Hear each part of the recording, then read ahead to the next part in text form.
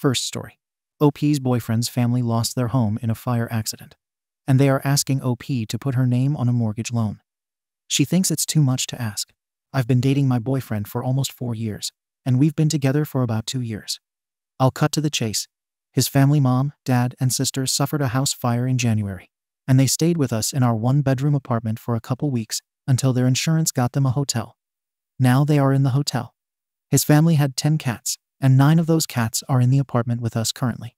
So it's me, him, and 9 cats right now. They pay for the food and litter, but I've bought them a cat tower and some toys. They've basically destroyed my couch. But I figured they would, and it was a cheap couch. This past Sunday 2 days ago, they went to see a realtor to talk about buying a house. Where they lived was a place they rented for a decade, and the landlord was pissed about the fire, so they don't want to go back there even when the house is fixed. My boyfriend was supposed to be the one on the loan because his parents aren't citizens and would have to pay out the on a down payment. But since he has a social security number, he can get a regular rate. The problem is, he doesn't make enough on his own. If I went in on him for the loan, our combined income would be enough to qualify. If I go in on the loan, we could stay with his family in the house and save for our own home later. We'd have more space, which would be great because I'm trying to start a business, and I wouldn't be living in the 1-bedroom with 9 cats. But it's also a 30-year mortgage loan. He has told me that whatever I decide to do won't affect our relationship, but I'm afraid this will be for me. If I don't decide to go on the loan, his parents said they'll get a trailer and take the cats, but his sister 19 would still probably end up living with us because her job is close to us and she doesn't drive. I feel like I'm losing it. I feel like no matter what I do, I'm losing something. I'm so conflicted. I've asked the advice of my mom and some friends, and they think they're asking too much.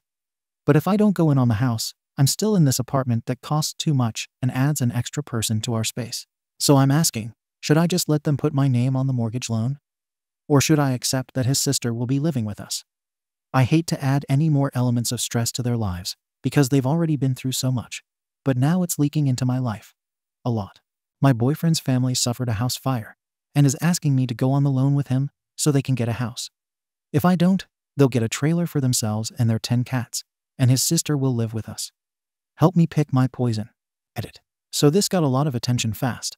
I'd like to clear up that they aren't pressuring me, but it's obviously a tense situation for them because, it's their housing in the line. They're just kind of at the mercy of insurance paying for their hotel. It's a desperate situation and a desperate ask. I will talk to my boyfriend today about different options. I spoke to my mom, who is a homeowner, and she advised against this, but seeing all of your reasons as well, like not being able to get a second mortgage because of this one, is a nail in the coffin. I'll suggest his sister stay with us as long as she is looking for another place of her own, and I'll encourage her to maybe look for a roommate with a good friend of hers.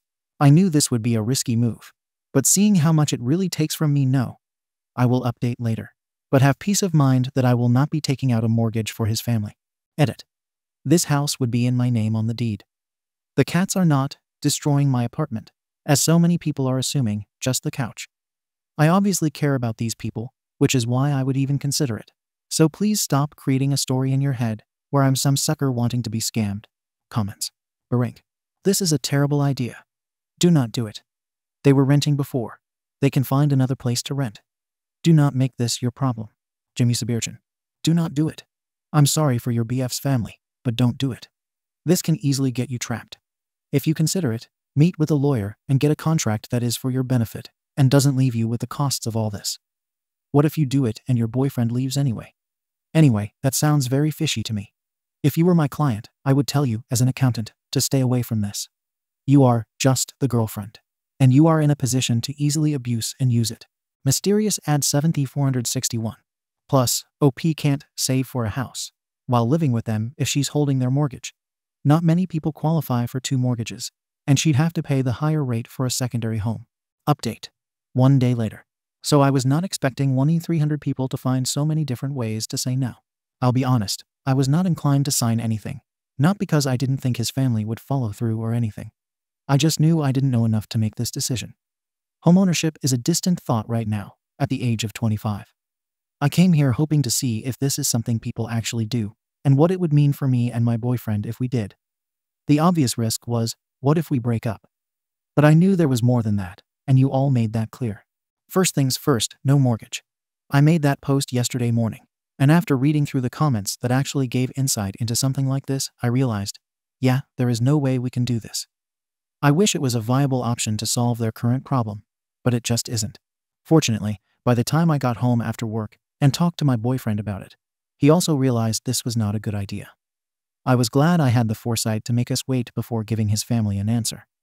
It just stunted too many of our own opportunities for the future, so we were both on the same page about it, thank God. Someone mentioned that you can learn a lot about someone by how they handle the word no. And I can say that I didn't really learn anything, but just confirmed suspicions I already had. His mom was very understanding, and I don't think she even understood what she was asking when it came up. After my boyfriend explained it to her, she told his dad, who is not his biological dad or even his stepdad, just as mom's longtime boyfriend. This matters for the next part. His dad did not take it very well. Before any of this, my boyfriend's parents told him they would help him get his credit up so he could take in the loan for the house. They'd help pay off his credit card and obviously front the money for the down payment. And they said even if we didn't help with the house, they'd still do that since he's helped so much already, coordinated with the Red Cross to get them assistance after the fire, helped wrangle the cats, housed the cats and his family, went with them to the realtor.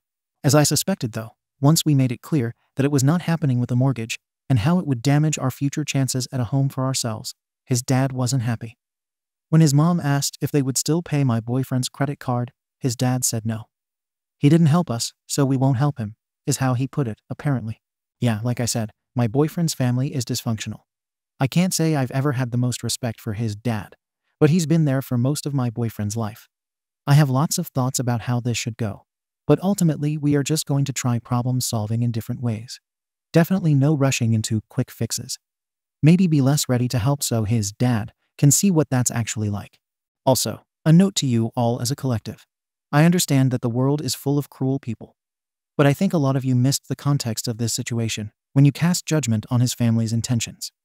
This is a family that has been displaced by a house fire. They are immigrants who aren't completely and perfectly savvy about all the logistics of buying a home. The reality for a lot of immigrants is that they do rush into terrible solutions because they don't always think they have another option. They know they have fewer resources because they lack citizen status, and it's not uncommon for children to help their parents in extreme ways. And that doesn't just apply to immigrants. There are people all over the world taking extreme risks to try and better their situation. But since they have lived so long needing to think on their feet, they don't always feel like they can afford to look for other options. All that to say, practice a bit more compassion. I understand that this was too much of a risk for myself, but that's not going to stop me from helping them where I can. Comments. PM Merchihuahus. As a child of immigrants, I get some of the concerns. However, my parents bought and sold houses several times before they became citizens, including new builds. It's not impossible for immigrants if they have legal status here. More difficult, yes, but non-citizen immigrants buy homes in the US all the time. Oh, for sure. My mom is an immigrant, and her parents owned a home before becoming citizens here with my mom's help, I'm pretty sure. I think she would send them money sometimes. I know it's not impossible for immigrants to be savvy, but I've met plenty who are not. My mom currently works with families who have recently moved to the US to help register their kids for school, so I meet a lot of people in a variety of situations. It was funny seeing comments from people saying, "That's too many people in one apartment." I've met people who share a one-bedroom apartment with a whole other family. 2 families in one apartment. All I know is that some people have to work with what they have, and I can't knock them for trying. Saint Blaise. They are immigrants who aren't completely and perfectly savvy about all the logistics of buying a home. The reality for a lot of immigrants is that they do rush into terrible solutions because they don't always think they have another option. You're giving at least one person too much credit. Your boyfriend's mother's boyfriend knew exactly what he was asking for. OP. Did that man know it was too much? Maybe. But I personally don't put a lot of stock in his character either way, so I think it could be both ways. I do think people can be selfish without understanding what they're asking for. Second story. Fiancé snapped, and OP is unsure if she is overreacting. My fiancé and I have been together for 3 years and have been living together for 2 years. He's definitely a hothead. It's been a problem in the past, but he's a wonderful partner otherwise. He cooks, I clean. We both work, and we're best friends. We spend all our spare time together going on road trips, trying new foods, or just hanging out.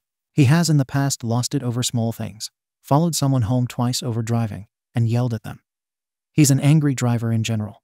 He thinks no one can drive and is often speeding through traffic. His angry driving is an everyday occurrence. I let him drive because it's not worth the stress if I drive because he doesn't like it. He punched a hole in a closet door after a stressful day at work, and I sarcastically replied to his mood. He immediately apologized when he calmed down the next day, but it scared me at the time. This was a year ago. His temper is an everyday thing, but it's never directed at me. He also used to tell me to pack my things and F off if we were arguing. I'm definitely calm. Let's talk this out. He's an I don't want to talk about it person. He often feels attacked, and it's something we had to work through. He's much better now. He tried anger management, but said it wasn't working with his work schedule. His communication is much better. Apart from that, he's an affectionate goofball who treats me like a queen. He would do anything for me. I just have to ask. It's like a different person takes over. Oh, to the incident. We were going on a holiday this week, a 12-hour road trip, and we decided to leave at 3 a.m. He was sad he didn't sleep well, and I annoyed him because I wasn't ready quick enough. I forgot some things, and I admit that I took too long and we left late. We stopped an hour later to grab a quick service station meat pie. I don't really remember the conversation leading up to this. I don't even know if we were arguing. All I know is that his meat pie leaked onto his shirt. He swore, ripped his shirt down the middle like a Hulk, and threw it out the window. He proceeded to speed and had the angriest look on his face. I was scared. It was a dark back road, and I could see he was doing 140 km. I told him I was scared and to stop, but he ignored me. I told him to please calm down and stop. Suddenly, he slammed on the brakes, and all the things in the back flew forward. He turned to look at me and said, "There," before taking off again, only faster at 160 km. I sat there terrified to speak up again, and that we would hit something. He stopped not long after, and told me to drive because he was going to sleep. He woke up 2 hours later, and didn't say anything about it. It was an hour or so after he woke up, and he said sorry about before. I was really tired. I'm in shock. He doesn't seem to think it was a huge deal. It's been 2 days, and we've just moved on from it. He said nothing happened. And he knows how to control a vehicle, so why would he put himself in danger? I just need some advice. I'm starting to rethink this whole relationship based on this incident, because I'm scared to tell my friends, because they will hold judgments against him. Update: I'm so completely overwhelmed by the response from this group. I never thought I'd receive so many helpful and worried comments. I have 4 more days of this trip, and since so many are telling me to be careful, I am not going to do anything until I get home. You've all shown me it's time to tell my sister and brother what's going on. They live in the same city. Thank you again for all your help. I feel so rattled. I've never once thought it was abuse. I just thought he needed help and support. Comments: Staff the donkey. Nope, I'd be out of there. And please stop prefacing with, he's a good guy. No, he is not. He has explosive anger issues that he can't control and unleashes by getting physical or verbally abusive. No one should be with a person who can't control their anger, because at some point, that anger has a high chance of turning on you, and instead of a wall, it will be your face. Unless he goes to anger management and is in therapy, do not marry this man. Do not have children with him. Listen to your gut and remove yourself from this relationship for your safety. Update: 2 months later. Thank you to everyone who commented on my previous post. It's been a while since my original post, and a lot has happened. The end of the relationship was nothing short of a soap opera. I spent nights in bed next to him on our holiday, reading Lundy Bancroft's book, and I was floored. All the comments were so eye-opening, even if I didn't want to believe it was that serious. So many things were hitting home. There were so many things I didn't consider abuse, but these were things I wasn't telling friends or family about. I was protecting him from anyone knowing what he was really like. A part of the book referenced cheating and abusers as one archetype that matched a lot of my partner's attributes. I thought I was crazy, but over a week after we got home from our holiday, he got home from work, we had dinner, and he went to shower, so I checked his phone. I repeated this for quite a few nights, gathering evidence. He has been cheating on me and lots of different women over the last 3 years, and currently there is one woman who knows all about me and likes to talk about how awful I am with him. A lot of things he thought he deleted that Messenger archived. I eventually confronted him one of those nights when he was coming to bed, and he told me he was too tired to talk about it, that I invaded his privacy, and that they were just friends. I was so angry that I pushed it in terms of keeping the conversation going, not physically. He said he wanted to sleep, and I said if I wasn't getting any sleep, he wasn't either. He snapped. He punched a hole in the wall. He broke our dresser, it's destroyed. He went into the kitchen, and he smashed other things. It was terrifying. I was begging him to stop. He then said I was lucky something of his wasn't broken. I said why? What does that mean? He said he would have unlived me. It's more graphic, but I'm not sure if I can post it here. I got my things, snuck into my car, and went to a friend. He called me and said not to bother coming home. I wasn't. Why would I? The next day, he said it was all my fault because I wouldn't let him walk away, that I was a moron, and that I ruined everything. I should have let him sleep and waited until the morning. I called my brothers and said I needed to get my things. I decided it wasn't a good idea for them to come yet, because I think they would have escalated the situation, as they were angry too. I took my sister and friend and had them wait in the car until I was sure it was safe. He wasn't meant to be home, but was. They said I had 5 minutes until they were coming in. I told him I'd come to get my things, but he got emotional and said he never wanted me to see that side of him. I said we were done, and he got angry again and chased me into the garage, throwing pillows at me. He said I would regret not fighting for this, and I asked him what I was fighting for because this wasn't how you treat someone you love. He collapsed into a crying mess and said he loved me too much and needed me, that he'd been an idiot and ruined it all. He said I could take what I wanted, and that he would speak to me tomorrow when we'd both slept. He got upset when my friend and sister came inside because he didn't know they knew. I took the opportunity to get clothes, and my brothers returned for my things 2 days later.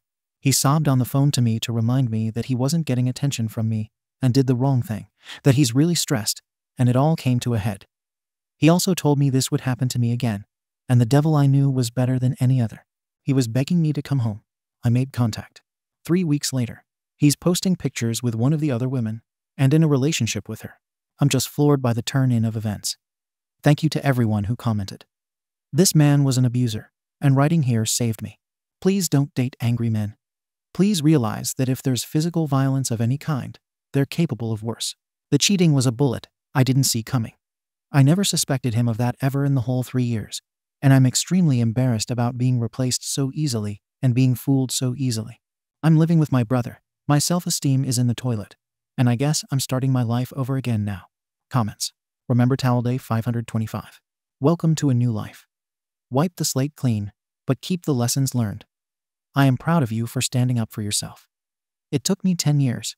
You did it in 3. OP very close to 4 to be honest. It was still very hard to let go. I was so traumatized by him. It's still a work in progress. Angels 1. It's not that it was easy to replace you, and there is nothing wrong with you. People like him need to always be with someone. Notice how he has multiple women there as backups. He can't handle not just being alone, but not having someone fulfill the role that makes him feel good about himself. All the while, he tears that person down. As you said, trauma bonds them. I'm really sorry. I've been in an abusive relationship. It's really hard, and it hurts. But I promise it gets better. Thank you for watching the video. If you are interested in listening to these kinds of stories, we've got more in store for you. Simply subscribe to our channel, hit the like button, and share it with your friends.